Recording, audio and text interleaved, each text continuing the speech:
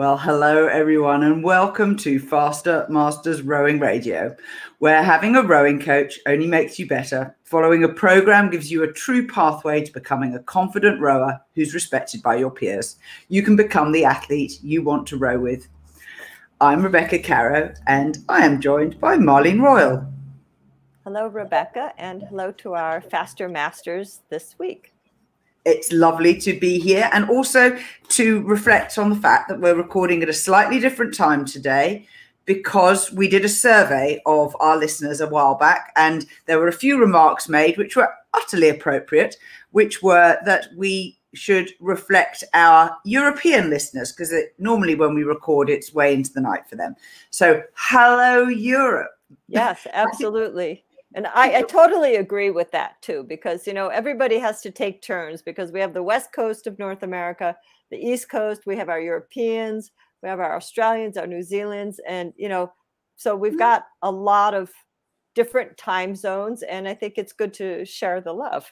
It certainly is. And if you're listening from Europe, say hi and tell us where you're listening from.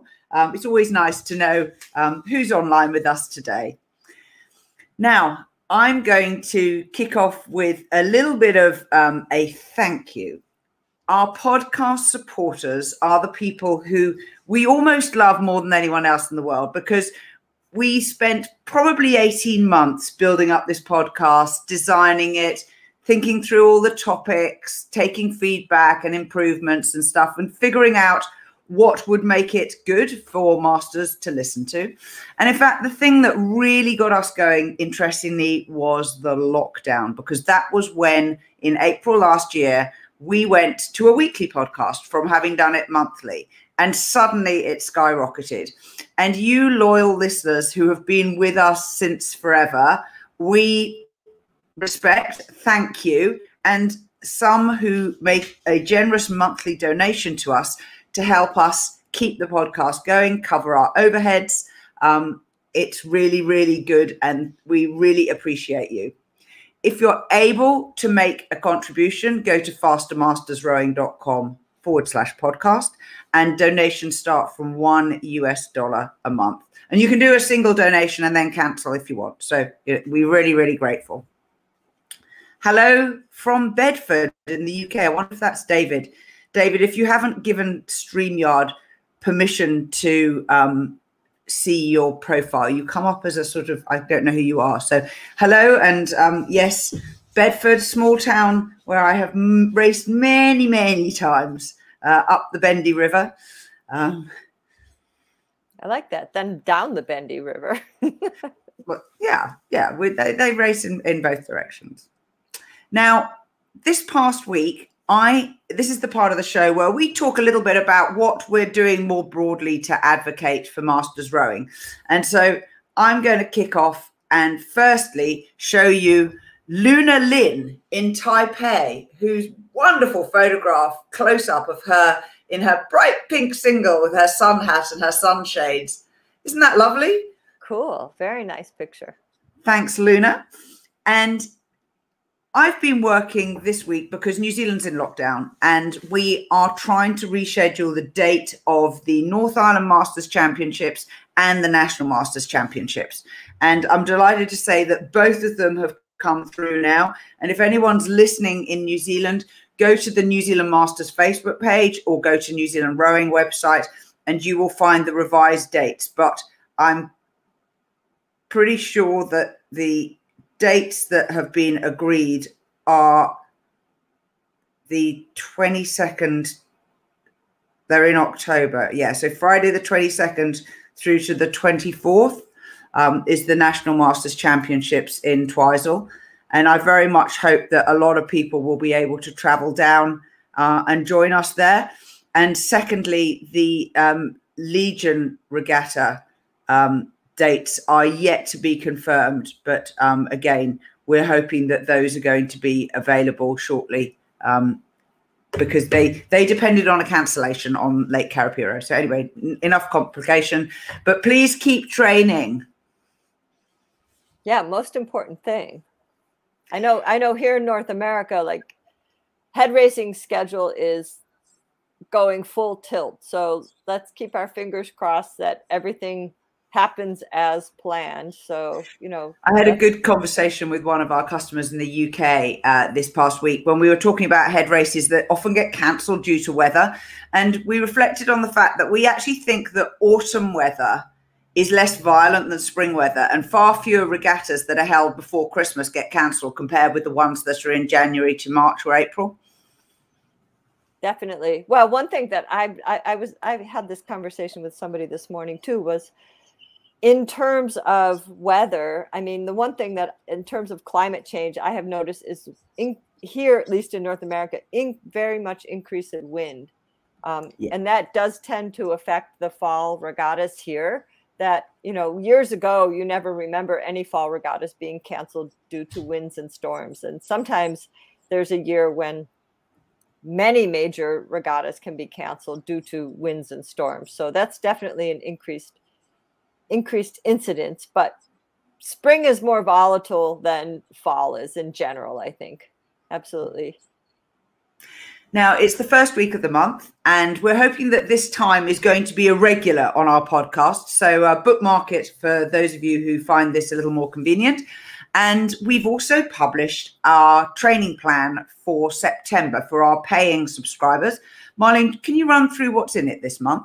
Sure. The training program there are 3 different programs in this month. The first one is the 1K, because we do have our Southern Hemisphere athletes who will have their national championships. So there are crews, or if we had FISA Masters, it would be now. But there's a 1K for September, like our New Zealanders. We have the 5K program, which focuses on a head race or long distance race peak in either late October or November. And that happens to mesh with our North American rowers as well as our Southern Hemisphere rowers. And then we have a specific Head of the Charles program this September. And that's a pretty full-on program right now, because this is a major month for Head of the Charles preparation. Once we cross into October, like, you better be ready by the beginning of October or it ain't happening kind of thing. So September is the push month for Head of the Charles. And then the land training program is for the head race or the 1K, and your strength training applies to that. Our performance module is about comfort in the boat. So it's Rebecca's interview with Troy Howell from Craftsbury, who does a really cool interview about comfort in the boat and how to, get along better with your boat and learn how to do like super cool things that are going to help you row faster. And the rowing lifestyle is a recovery focus. So there's a video of me showing you a full body foam roller recovery sequence, as well as using the little massage ball so you can take good care of yourself in between those days when you're not training hard. And our bonus module, Rebecca did a review of tech tops and her recommendations for what you need to wear or not wear.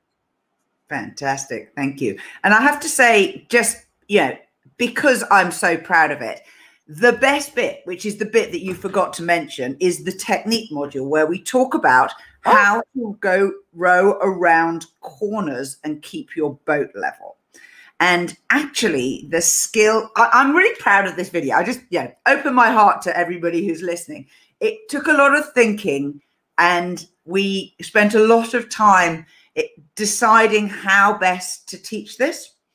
And I'm really proud of it. Firstly, because we explained clearly how to do it. And secondly, we found the best drill, which is really challenging. So let me be really clear. If you're a beginner, you're going to find this challenging to do in a single. You may be able to do it actually in a crew boat, but it's a really good drill because it aligns really nicely with the Troy Howell interview.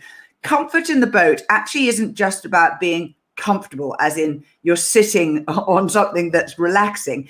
It's about having confidence in how you control and move around in the boat. And that ability to feel relaxed when something unexpected happens, a gust of wind, for example, since we're talking wind, and knowing that you can handle a response that isn't going to create tension in your rowing is a really sign of a mature and skillful blade work athlete. That technique video was fun to do also. And it is challenging because, you know, how to keep the boat set going around corners. That also ties in with how do you keep the boat set in a crosswind? And I actually, with my group lesson this morning, we had a straight crosswind. It was kind of an unusual wind on our lake for the direction we were going. And I thought, I learned something in this video this month. I think I'm going to like throw this out to the team, right? And I told them, just set the boat with the oar that's into the wind. Just set the boat with one side and don't worry about the other side. And like, it worked. I was like, wow, this is really cool. Excellent. Glad we put that into practice. Now, today is a questions and answers episode.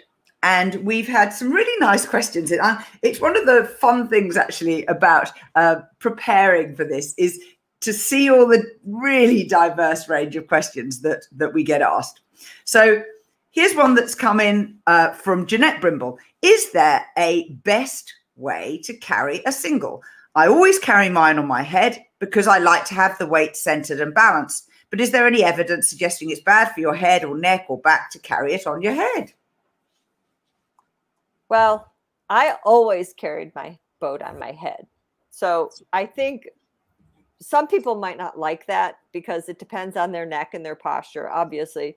I historically always carried my boat on my head because if you're standing up straight with good posture, I mean, it's a very native way to carry your boat, right? And I used to find that if it was windy, I could put one hand on a gunnel and one hand on the rigger, and you can steer the boat a little bit if it's windy. That's one method to do it. Some people like to take the hull and well, you always have to find the balance point. That's the key with when you're carrying the boat by yourself. If somebody else comes and says, oh, I'll help you, and they touch the boat, it's like, no, get away, please. You know, you're going to mess it up. But some people like to carry it with the hull kind of cradled into your neck, and then they're doing the same thing, but they're holding with the hull. I've personally never really done it that way, but I do see especially a lot of elite athletes, they do tend to do it that way. Some people just carry the boat at their waist and like walk it out and put it on the dock. So stylistically, I'm not sure that it really matters. I think the important thing is that you have a good command of your boat, especially if you're gonna have to steer it into wind, and that you're pretty comfortable handling it. And it may also depend what level your rack is at, how you decide you want to carry your boat. Like if your boat is on a really high rack, you might prefer one way. If your boat, like I know if my boat was on a bottom rack, you know, you have to drop it down and then you have to like roll it over on your leg and change your grip and then put it down and take it down. So I think you'd have to sort of map out your path from the dock to actually getting into the rack. I don't know. What would you say? Well, I agree with that. And also, certainly in the places where I've rowed, they've tended not to have very wide boat bays. So you have to carry the boat in with the riggers vertical.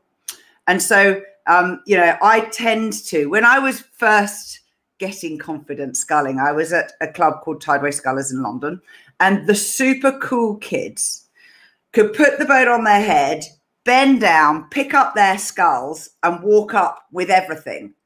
And I thought, oh, that's cool. Then you have to go back down for a second because it was a little bit of a walk. At low tide, you know, we had to go up quite a steep slope. And it's like, that's super cool.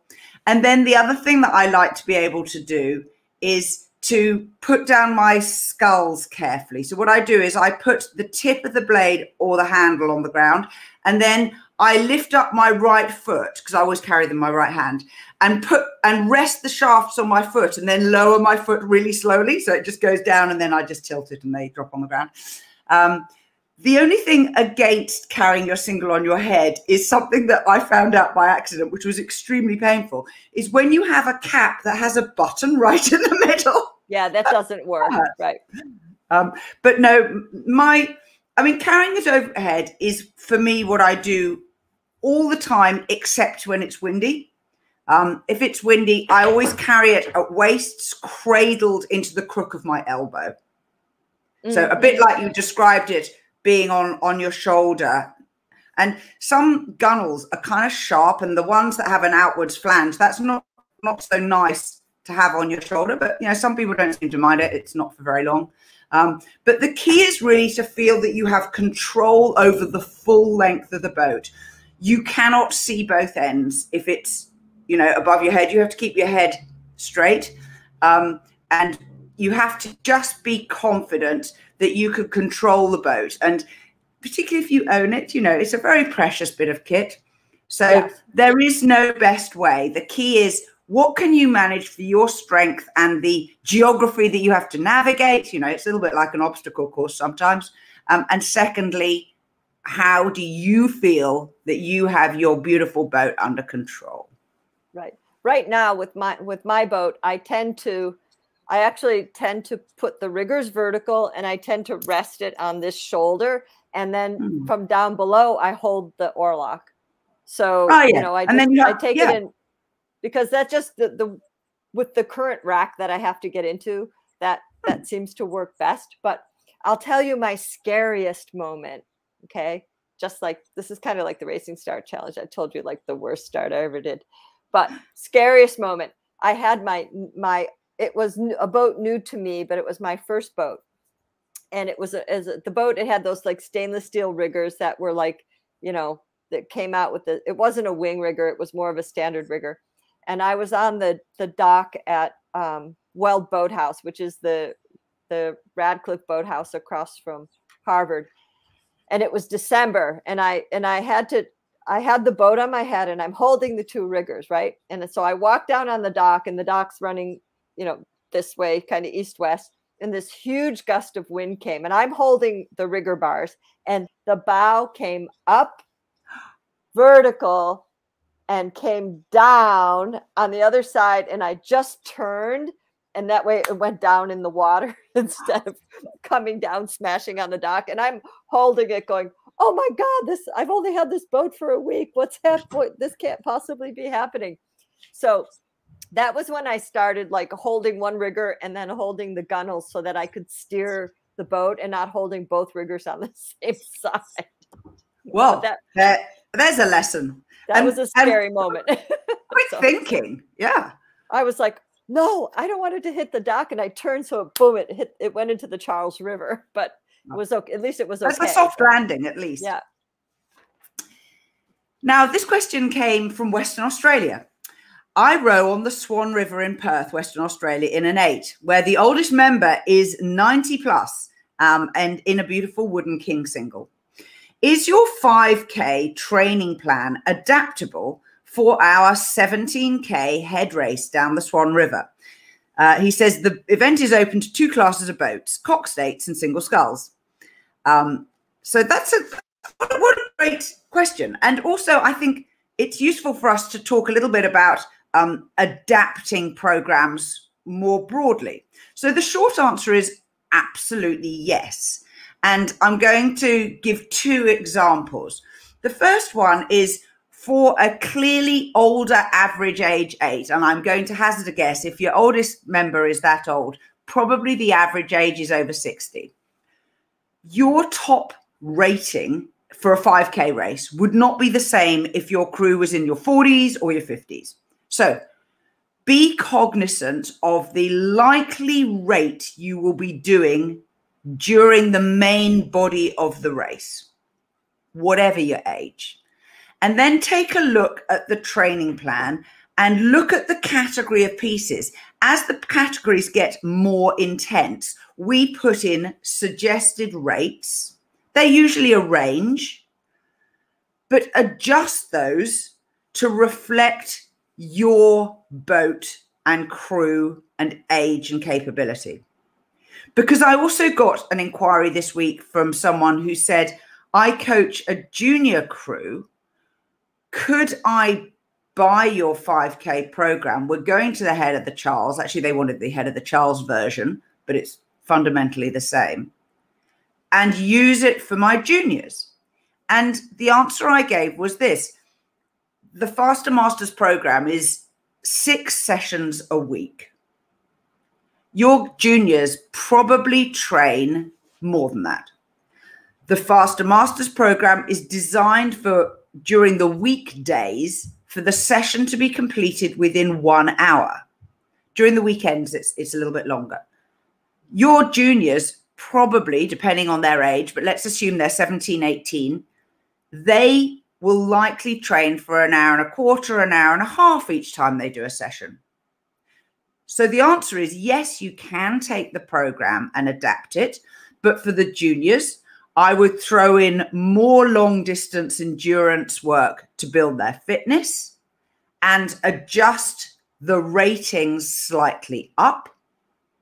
And then for our Gentleman's 8 on the Swan River, I would adjust the ratings down, but also focus, instead of focusing on, we always have 3 core sessions, which you must do each week. I would look closely at those sessions and maybe make an endurance session one of your core. If you're only training 3 times a week, if you're training 4, you'll already be doing at least 1 endurance. But if you have the opportunity, do the endurance ones for the full specified time, because 17K is an extremely long way, even if you have the stream going with you, or the tide. I think it's a slightly tidal river. So those are my recommendations with regards to adjusting the program. Look to your race pace and consider the length of the race that you're going to be doing. If I were going to look at a 17K compared to the 5K, I would say on the key workouts, which have the harder work, you don't need to do more than what's there. What you need to do is a little bit more of the endurance work, a little bit longer distance.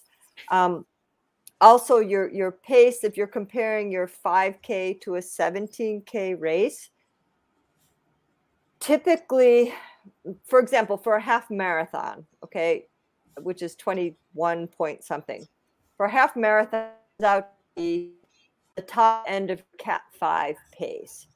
So for your 17K, you're probably going to look at, if you did your 5K trial on the water, I would say you probably are going to look at, if you look at your average split, you're probably going to look at 2 to 3 seconds slower for your 17K. So more like what would be your category 4 pace, which is 2 seconds slower than your say 20-minute or 5K. So you're probably going to be a little bit under that, but not a whole heck of a lot. That's excellent advice. So I hope that's helpful, Michael, and best wishes. And I really hope that you can send us a photograph of this wonderful sounding aid. Dynamic recovery. I've been hearing a fair bit about it these days. I know you said it was reserved for the most experienced rowers, but it is being coached locally. What is this? This is kind of a hot topic, and I'm going to admit, I don't know everything about this. So I'll give you a little bit what my take is on it. I'm not going to say it's 100% right, or there's not a lot more to discuss about it.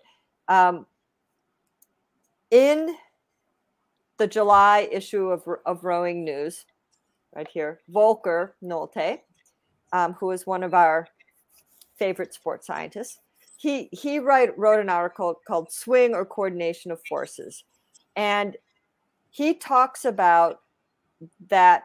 I mean, basically, here I'm just going to quote this: "The important phase of the stroke, meaning when you put the blade in the water, requires the rower to master the coordination of various forces. It all begins with the proper approach into the full reach position. contrary to the old-fashioned idea of slowing down into the catch position and reducing the force on the foot stretcher, we now know, this is from a biomechanical point of view, we now know that it's advantageous to reach the turning point with considerable pressure on the front part of the feet. Okay, so I think that this concept of dynamic recovery is the interpretation, first of all, of not slowing down. And this is my interpretation. I might not be right, but not slowing down into the entry. Okay. But what he's talking about is the coordination of the forces that the foot stretcher is loaded at this point. He said this swift and powerful movement is similar to the counter movement jump, where a quick change of direction at the low point of an athlete's center of mass produces a higher jump than a squat jump from a still, bent knee position. In a counter movement jump, the athlete reaches the bent knee position with the fully engaged leg muscles on high ground reaction forces on their feet. This larger starting forces is what increases both the jump and the height. Now, translated to rowing, okay, this is a direct quote. Rowers need to load up the foot stretcher to start a quick and powerful blade entry. The quicker and stronger movement stems from the higher force on the feet, which helps accelerate the rower's mass and increase the blade force. This does not mean that the rowers should try to break the foot stretcher with massive force. Instead, they should generate a solid platform from which they can begin their next drive quickly and strongly. They need to use the inertia of their body mass into the full reach position and the preloading of their leg and trunk muscles to produce quick movements that feel fluent and light. So I think this is a really important point because it's not rushing into the top of the slide. This and Jeanette and I, we had a chance to talk recently and we were talking about this. And what I expressed was this movement of quickness and loading requires a tremendous amount of skill. And you've got to have a tremendous amount of blade work skill at the entry to be able to do this because it's not rush. Dynamic doesn't mean rushing the boat. Dynamic means like active, fluid movement, getting things ready, but it also means in time. And one of the things that Volker mentions in here in another part of the article is that we shouldn't confuse checking the boat with pitching the boat. Yeah. So pitching is this. We do not want pitching. Yeah. You know, checking and watching the stern movement is a horizontal movement. Pitching is a bouncing movement. So I think when you're looking at trying to perfect, and this is a very difficult transition to perfect. I mean, it's what we work on for 40 years, right? God help us. But you know, looking at how this is being done. So as we were talking about, it's a little bit like you need some classical education before you can start to modify. So, you know, like let's get our classical ballet in before you start to learn tap and other things. Let's get our scales down on the piano before you start to play jazz. So I think I would be cautious with inexperienced crews of what you're trying to teach them. And perhaps as a coach, just be very clear of what you're telling them to do so that they understand about moving the boat. It's not just about moving their body. So, you know, I just think you have to be careful. Yeah, which brings us to a great question from one of our live watchers. Hi, Hani Galal. Nice to see you. He asks, can certain drills have a negative effect if they're used with inexperienced rowers? Oh, yes, for sure. So, definitely. For example, the one that Marlene just described, if you cannot put your oar in the water at full compression before you drive off the foot stretcher and you try and do this dynamic recovery, what will happen is you will press hard on the foot stretcher, the oar won't be in the water, and you'll lose half your leg drive with the oar in the air. So absolutely, that's a really great example. Yeah, or I mean, again, the good coaching is going to find the tool in the toolkit that's going to help the athlete either learn a certain skill or get to the next level. So, you know, there are definitely drills that are much like rowing feet out is one level of drill, but rowing feet out with square blades is another level of drill. And then rowing feet out with square blades and eyes closed is another level of drill. So just like anything, you have to grade it according to the ability, the skill, and the ability. And a good coach will do that because, first of all, you want to build up confidence and skill. You don't want to frustrate the athlete that they're not able to do something. Totally. And also when we teach drills, quite often we'll do, here's the basic drill and here's a more advanced version, so that you can, if you're coaching or if you're practicing or organizing within your crew, you can try the basic drill a couple of times. And then when you really feel confident doing it, then move on to a more advanced version. And my general rule is that you need to do a drill 3 times within one outing before you begin to get the benefits. Yeah. And drills are not just to do, I mean, sometimes, one time one lady said to me, "Oh, I already did that drill. I don't need to do that again." I'm like, "What do you mean you already did it? Do it again." I mean, it's not, it's like skiing loops at a ski center. Like, "Oh yeah, I already did that one." I'm not going to do that one. You must repeat these things. You must practice, right? You must practice. And as you get better, you learn to do it at a better level. So, I mean, you know, appropriateness is very, very important. To be challenging and not frustrating, you know, to be challenging, move somebody to the next step. If it doesn't work, back off a little bit, do something different. Instead of square blades, quarter feather, you know, there's lots of things you can do. Totally. Different styles of rowing. This is really a discussion point that should we be open to different styles of rowing? You know, you get in a crew with someone differently. Is it good to be adaptable? Or should we expect everyone to row exactly the same way that I already do?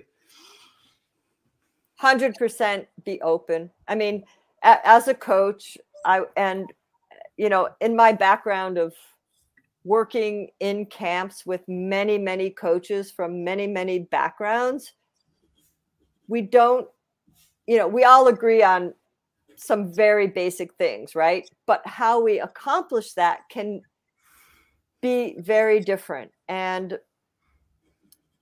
I love hearing other people talk about things because you always learn something. You always learn something, and then you can put that tool in your toolkit. You don't have to agree on everything, but I think there's always going to be a certain fundamental things, like we're looking at a certain quality of the boat. We're looking at a certain quality of blade work. How you perhaps accomplish that could be different, but it's very important to listen to what other people have to say and take that into, I mean, and again, how you row effectively depends on your body. You know, you may not be able to row that way. You may row, listen, you can row absolutely idiosyncratically. And we do see that among elite athletes. They all have their little kinks. They all have their little imperfections, but they all do similar things very, very well, right? They all know how to put the blade in the water. They all know how to drive. They all know how to keep it level. They know, you know, they know how to do these things. How they sometimes get from A to B can be a little bit different, but I think coaches and athletes do themselves a disservice when they don't listen to what other people have to say, because you don't have to agree with it. You simply should know about it and then interpret the parts that help you. I think that's a great starting point, but I'm going to disagree on a few of them. So particularly when you're building a crew who you want to race together, starting exactly as Marlene says, listen, try, experiment, adapt. You're looking to blend. But crew boats, particularly larger boats like quads and eights, get an enormous amount of momentum and rhythm from very, very identical movements of the athletes. And you get a significant advantage if you can be more uniform. And that shows up in blade parallels. It shows up in when your body swings through the stroke. It shows up on when your arms come away together at the finish. So all of these things really do contribute long term. So you tend to find that within a club, people do have a similar style because there's distinct benefits if you're racing. If you're not racing, it doesn't really matter nearly so much. But that's my view. And I know that certainly the coaches of the international crews down here in Australia and New Zealand set enormous store by having very, very similar physiques, but very, very similar blade work more than anything else in the boat, so that everyone's parallels are the same. And if you watch a crew racing, look at the gap between their heads. The gap between the heads should be the same throughout the power phase and the recovery.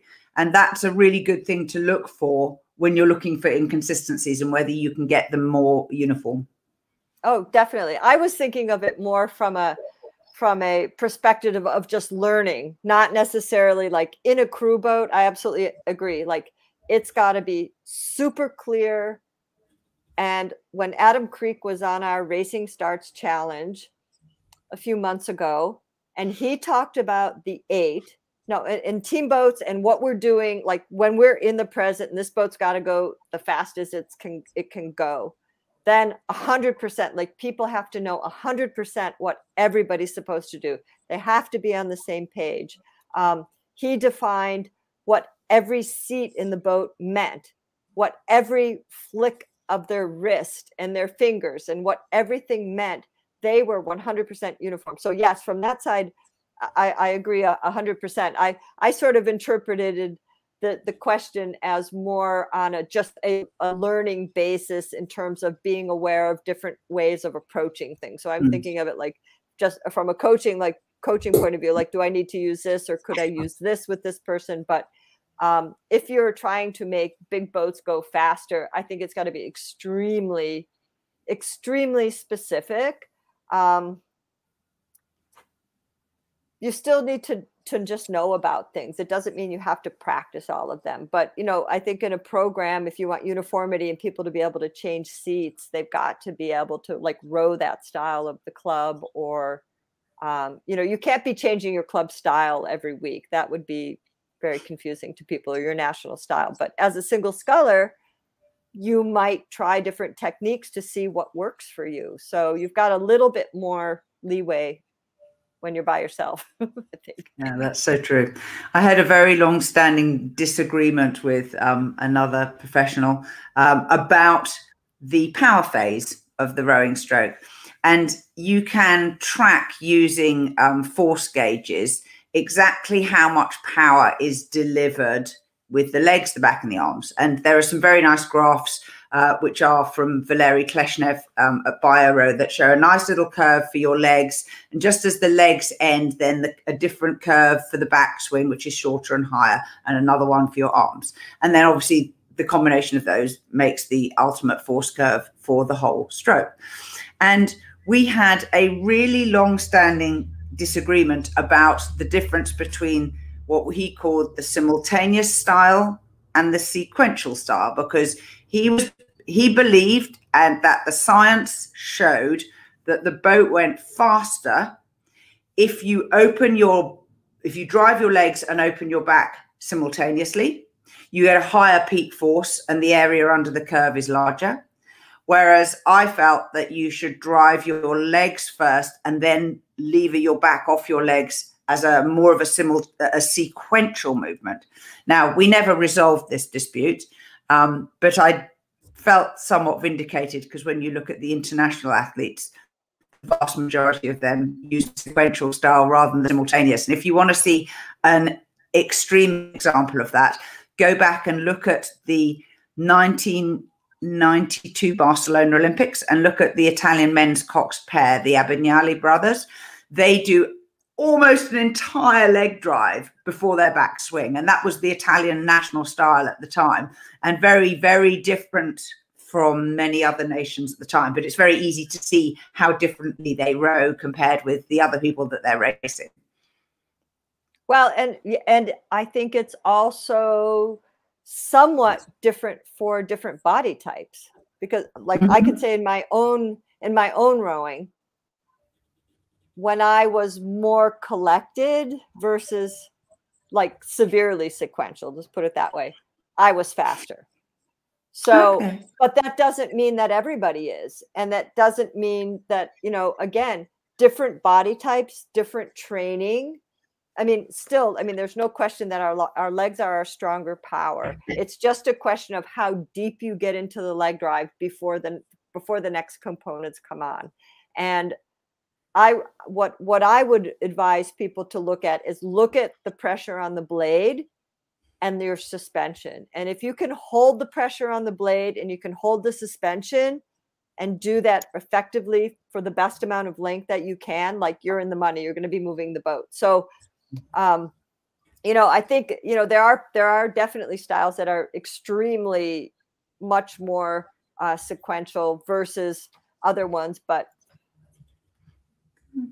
it's a little bit individual. I think it's a little bit individual, but you're still looking for the same things, like the longer drive power. How long can you keep the pressure on the blade? How do you do that effectively? And et cetera, et cetera. But yeah, it's, you know, you have to experiment, because I definitely rode both styles. And when I changed, because I also had Eastern European coaches who coached more that collected style at that time. You know, at that point in time, it went better. Now, who's to say? I could go back 5 years later and learn how to row a different way, and maybe it would have gone better too, just because I knew more. I don't know. Who knows, right? Certainly, as you age and your power, you know, diminishes, you do need to adjust your rowing stroke. Particularly with women, a lot of women have a very long arm draw, which is doing nothing for the boat speed. And I agree. I agree with that totally. So I've had to change my technique. And certainly being adaptable is a really useful, broad skill for people in boats generally. I have won seat races with people because I'm better at adapting to the style that's being rowed in that boat against people who I know are stronger than me. So that's, you know, definitely a skill, because if you can get in a boat with anyone and have a good row, people want to row with you. You know, as I say in the opening thing, become the rower, the athlete you want to row with. You know, exactly. People will enjoy rowing with you if they have a good row when you're in the boat.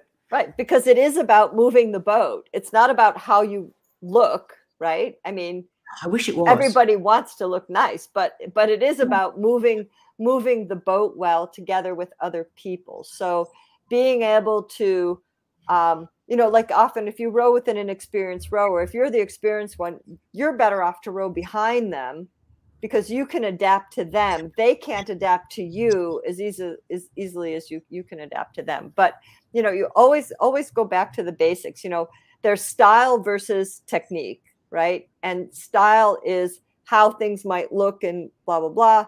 And technique is like, how long are you holding your drive pressure? How are you moving the boat? What's the quality of the boat move? What's the speed of the boat? What's the pattern of the boat? So I think you just always have to keep the big picture.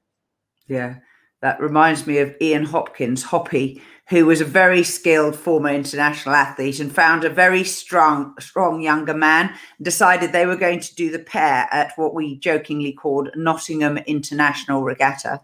And basically he put the less experienced man in the stroke seat, and Ian coached him, steered the boat, rowed bow, did all the calls, and they did really well, because basically he just said, you just carry on, I will fix everything else. So he held the boat balanced for them, he judged the race, he had it all in hand. And you know, that's something that an experienced rower can do. And we did tease him a lot about that afterwards. That's good.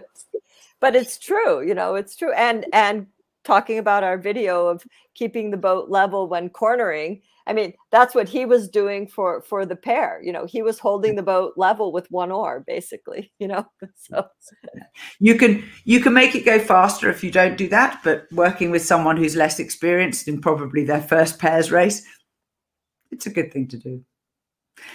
That brings us to the end of this week's episode. Thank you so much for joining us. We're delighted to have had probably our first ever listeners from South Africa. Hooray. Apologies for describing the time zone as European. I will correct that next time. First episode of the month will be at this time. And so please line that up in your diaries. And we very much hope that you'll be able to join us again.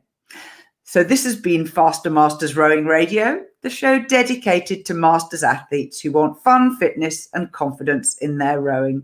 You can become a student of the sport by buying a Faster Masters program subscription today at fastermastersrowing.com/join. Till next time, bye-bye.